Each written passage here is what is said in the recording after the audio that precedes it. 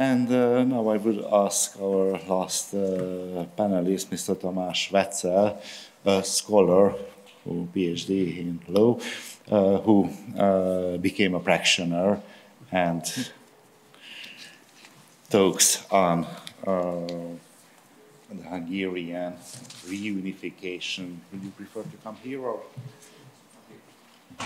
Thank you. Thank you. Ladies and gentlemen, dear colleagues, dear guests, I'm the last one from this W group. I feel I'm not in a good position, in a good situation, because State Secretary Árpád Potápi elaborated in great detail what I wanted to say, and then Mira Waterbury showed us everything what we know about Hungarian diaspora policy. But I must work for the lunch, so let me review some thoughts which were mentioned. First of all, I appreciate the kind invitation of the two institutes for this conference. I hope, and I'm of the opinion, that this event will be very useful for all of us. I think we row in the same boat. We have comparable problems, almost similar problems. We can understand one another. I think we can share our answers, our best practices, and I'm really curious about the outcome of our discussions. Just some words about the Hungarian diaspora. This is a much layered diaspora as a result of various waves of emigration from Hungary from the late 19th century. The majority, for instance, in the United States, do not speak Hungarian, but they know the origin of Hungary. Differences in mentality and each individual's connection to Hungary are relevant and sometimes could cause conflicts within the communities. Some old communities are aging, and next to them exist thousands of young Hungarian workers whose links to Hungary are rather different. One thing is true for all our Hungarian communities abroad. They were able to integrate into their new country very well, and the Hungarian diaspora is especially appreciated in these societies. In the neighboring countries, we have other questions. Their communities live in their birthplace and are firmly connected to the kin state and their country as well. In every country, the situation is different. Just think of Slovenia with outstanding minority rights and what is happening now in Ukraine and with the 150,000 Hungarians who are living there. So we come to the title, the Hungarian Reunification. This refers to constitutional unification, unification in citizenship law and rights, unification without changing borders, but stepping beyond the tragedies of the 20th century. So we are talking about the unification of souls and rights. I think this is the most important part of this reunification, unification of souls and rights. Some parts of these reunifications are symbolic, others appear in political and, of course, in material issues. In 2010, our new government launched an unprecedented policy by amending the citizenship law and establishing the so-called simplified naturalization procedure. Every person who has Hungarian ancestry, and this is very important, ancestors who held Hungarian citizenship, and some knowledge of Hungarian language can apply for Hungarian citizenship. Our law recognizes dual citizenship and is based on the jus sanguinis principle. So even the third and fourth and fifth generation of the diaspora inherit Hungarian citizenship.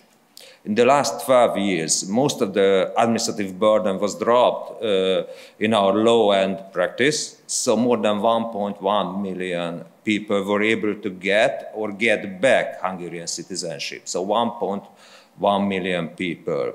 I think this is one of the most important steps in our policy and in our administrative sector. They are mostly from Romania, Serbia, and Ukraine, but applications were submitted in more than 70 countries.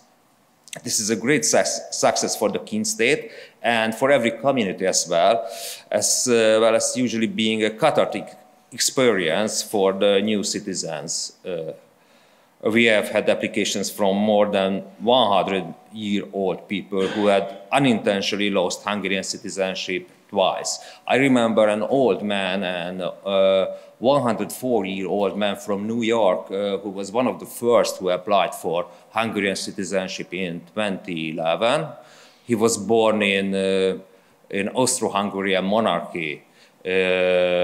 And in that region, Subcarpathian region, which is now in Ukraine, and he was born as a Hungarian citizen. Then after the First World War, he lost Hungarian citizenship and became Czechoslovak citizen.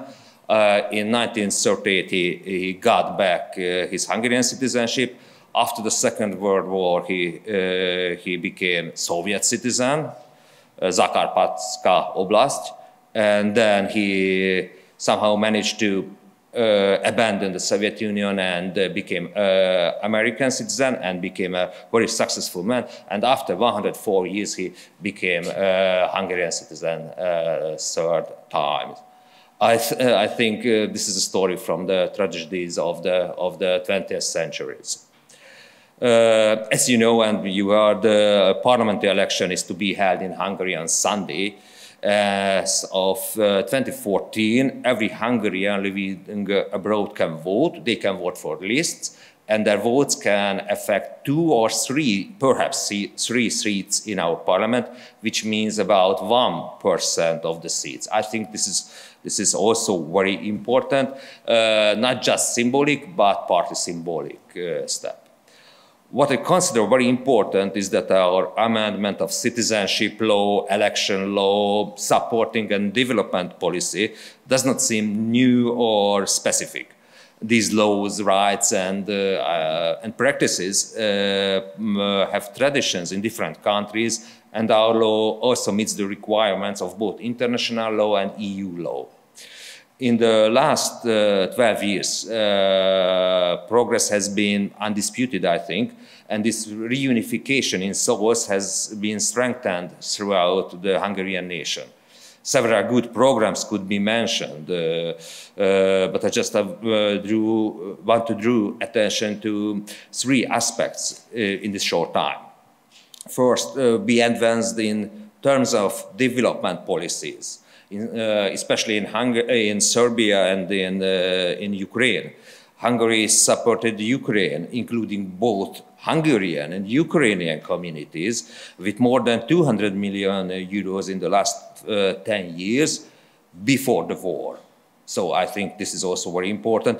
The importance of medical, educational, and economic aid is and was invaluable.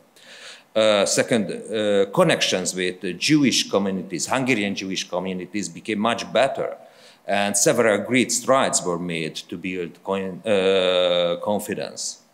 And third, relationships between Hungarian communities and the kin state are mostly unproblematic, and these communities attempt to support one another, for example, in these war-torn times. I'm of the opinion that we can see 3 strategies and policies for Hungarians abroad. I agree with Mira that one for communities in the neighboring countries, one for the old diaspora, and another one for the recently relocated Hungarians, for the new diaspora, as we say. However, I look forward to additional steps being made in further areas. So first, there is further potential in the Hungarian diaspora, not just in traditional and cultural respects, but also in terms of economic, scientific, and lobby potential. Second, our government has established promising initiatives for 3rd and 4th generations seeking their roots, and there are further steps forward being made in this area. And homecoming must be encouraged, and the administrative burden should be minimized. our government should help those who want to return to Hungary with the assistance of a so-called welcome office, like in Croatia. I think there is similar institutions. So finally, I would like to wish you a fruitful conference and delicious lunch. Thank you very much. Tamás, thank you very much. And I really think what you observed at all the participants' family name starts with a W. I think this happens first time in the history of Hungary having all the panelists. So, but before lunch we have still a bit time, and I guess you have questions. So I would like to ask you whether you have questions. If yes, put the questions to our distinguished presenters. Yes? Thank you, I've got a question. First of all, for Lawrence. Do I have an answer?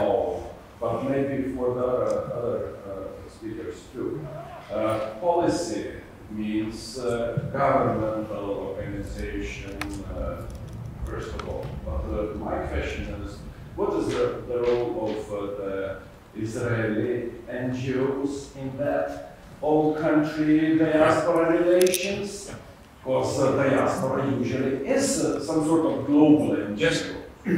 And what are the relations between Israeli NGO and global Jewish and diaspora NGO? So is it regulated somehow? Yeah. And maybe the same. First of all, it's an excellent question, and I apologize that because of the parameters of our presentation today, I couldn't go into that in more detail. So yes, there are several institutions, you can call them even quasi-state institutions, one in particular, which has as its mission the promotion, and what I like, you spoke of cross-pollination, and that's what its mission is, to develop these relations between Jews living outside of Israel and I think you call this properly in the jargon of this business, the kin state.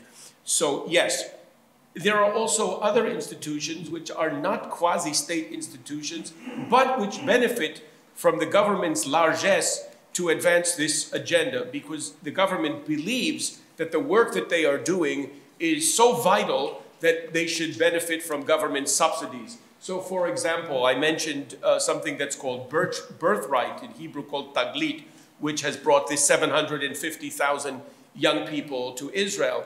That initially began as a private initiative. There were several very wealthy people, philanthropists, who established that. But over time, very quickly, the Israeli government came to the conclusion that this is a very important agenda and that it is producing positive results. And so it began to subsidize that as well, not covering the whole budget by any means, but contributing very generously. And when it began to do that, there was also some skepticism publicly. Should the taxpayers' money be used to enable young people, many of whom are not necessarily in economic need, to pay for them to come to Israel? Can their parents pay? And very quickly, people came to the conclusion that this is money very well spent, because it was, in fact, creating a very positive ambiance. And beyond the ambiance, the people who are, we can call them graduates of this program, when they went back to their countries of origin, became very good, I don't know whether we should speak of them as ambassadors or advocates for Israel, and maintained very good relations and continue to do so. In terms of NGOs on the other side, so that's to say, let's say institutions that are operating in the diaspora countries, in many instances, of course, the Israeli government recognizes that they are doing very valuable work, and there are very close ties which find expression in many common programs. They are bringing delegations, and the government, of course, is always willing to meet those delegations on specific initiatives. Sometimes the government is also stepping in with financial subsidies. So by all means, your question is very well taken, and it's I think, been established long ago that there has to be a government role in promoting this if the government really does believe that it's to its benefit, and clearly it does.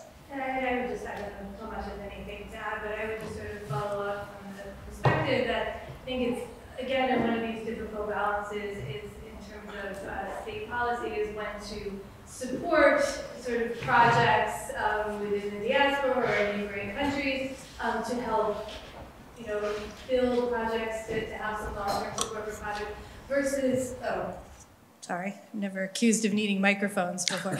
I usually teach in classrooms with 125 students, so I'm good at projecting when I need to, but thank you.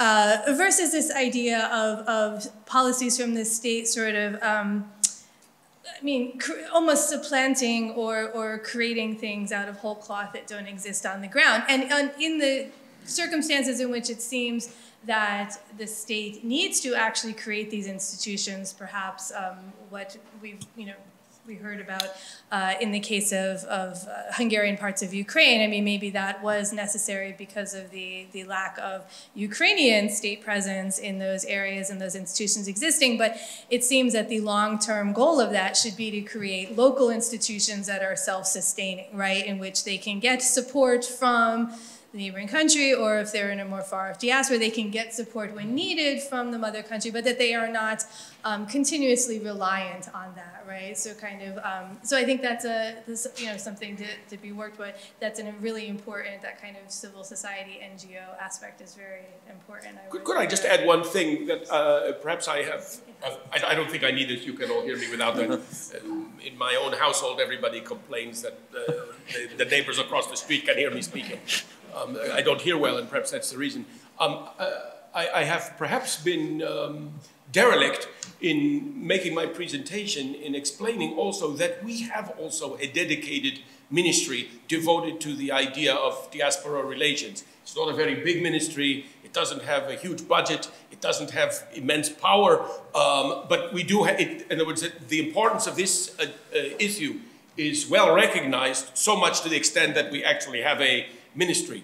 Now, always, and I know in many other countries, there's always some jockeying who has responsibility for certain tasks. And so sometimes the Ministry of Foreign Affairs, well, this is really our business. But the fact that there is a recognition that there needs to be a central address to coordinate these efforts is also important, because not every country obviously recognizes the need for such an institution.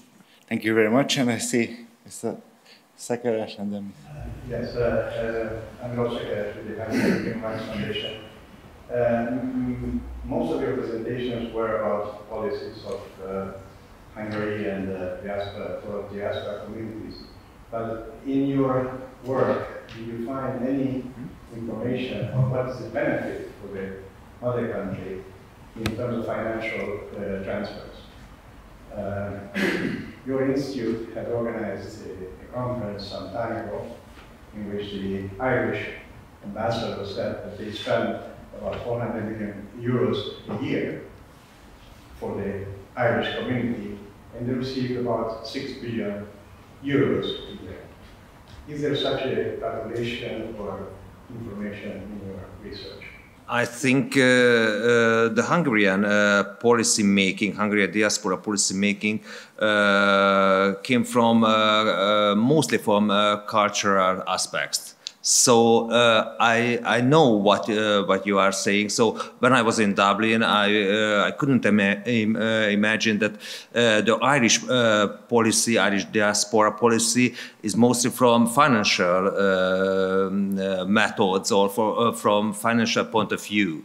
This was not completely out of our scope, but we never counted how much we spent for the Canadian Hungarian community, which is one of the largest and the richest community in the world, and one of the richest country in the world.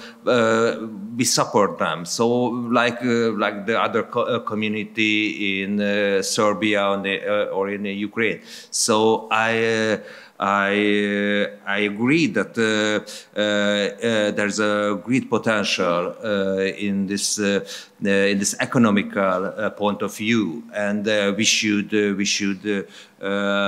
take more effort in this scene. I could just add something to what has been said.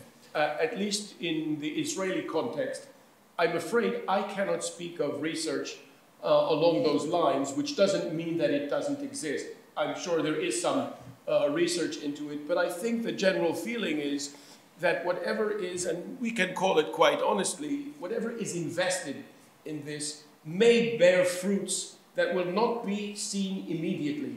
So in other words, if you are cultivating a certain community overseas, and the idea is that by doing so, those people will retain their ties to the mother country, this will find expression. It may be spiritual, or maybe in the creative realm, but it will also find expression even in what you might call dollars and cents terms, even if it may take some time to do that. I can give you just one example. In the case of Israel, our country benefits very greatly from the generosity, the largesse of Jewish people living in different parts of the world. There is the expectation that people who have reached a certain level of financial success will generously contribute to institutions in Israel. Of course, they never give quite as generously as we would like them to, but we have many institutions, and if you travel in Israel, you will see many institutions that bear the name of foreign donors. Quite clearly that if you can continue to maintain that spirit, that people have responsibility for the welfare of people in Israel, it will continue in successive generations. Another matter, and one that we speak about entirely, is does Israel have a responsibility to give generously to them when they are in need? And the answer is yes, because Israel has also reached a certain level of economic success. We are not any longer a country that's really very dependent on the aid of Jews in other countries, where once upon a time we were, because we were living in very difficult times. I can say quite honestly, times of great austerity, particularly when we were absorbing large numbers of immigrants. There were no workplaces, there weren't the places to house them. But today Israel is a very prosperous country. So this is always a two-way street. It's not only a question of what will the mother state gain from investing, but what will those communities gain as well? Thank you. Yeah, just 2 quick points. And first of all, I mean, I think it's an interesting question. It'd be a little weird to have a 2-day conference about remittances, about diasporas, without recognizing the fact that remittances, money sent back home from people who leave their country and work elsewhere, is literally the second largest form of international money transfer in the world, right? I mean, it's second only to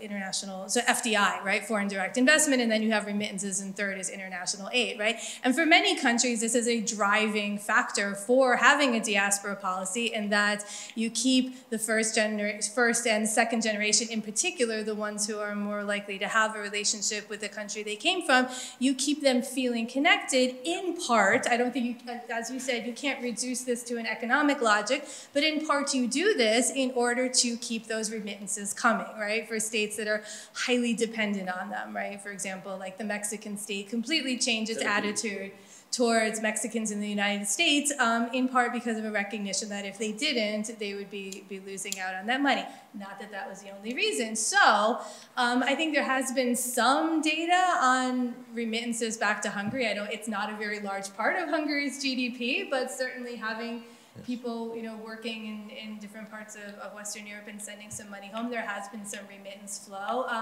Again, in the broader scheme of things, it might be another, reason to have a more substantial policy on that sort of newer immigrant population, right? On the economic development in the region, again, sort of maybe a long-term economic goal could be seen as creating a larger regional Hungarian economic sphere, in which potentially down the road that could yield economic benefits, for Hungary. to the extent that that is sort of a strategic long-term goal, I am not the one to say, but it seems like there's the possibility for that. And I think it would be quite unusual, and I'm not sure we can say what the longer-term impacts of that would be. But I think that's something. It's a relatively new set of policies. As Tamás said, there's a lot of money being spent. Something to watch. So. Sir, I could add one thing also that we haven't discussed. At least this is relevant to the Israeli context, and perhaps it's relevant to other countries that have such policies. In Israel, for many years, people are encouraged, for example, people who are not living in Israel but are outside the country, to buy properties in Israel. So they have a second home, because the idea is that if you have a flat in Israel, it will also burnish your contact with the mother country. You will be coming more often. You're likely to send your children. That's also had an impact on the price of real estate in Israel, about which some people have complained, saying it's very nice that well-to-do people living overseas are buying flats in Jerusalem, but this has exerted an upward pressure on the price of properties, and therefore the people who are living in the country find it more difficult to buy homes, because the people living outside the community, who are often outside the country, pardon me, often well-to-do, are able to plunk down a lot of money. So that's a whole other thing to be explored. Thank you for the question and the answer. Let's see, yeah, there is one question to Tamás. Just to clarify, there's going to be an election next week, this week, Sunday. Yeah. And you mentioned that 3 MPs are directly elected by Diaspora, or is the consequences of their vote come from overseas? Is there any special, Diaspora representation system that is designated for Diaspora, or no? Okay. No, not like in Italy for MPs for South American Italians. This is a big hat, I can say, with 93 MPs who are from the what is called the country list, and other 106 from the individual districts are voted in Hungary. So the votes from living abroad are mangled in this big hat.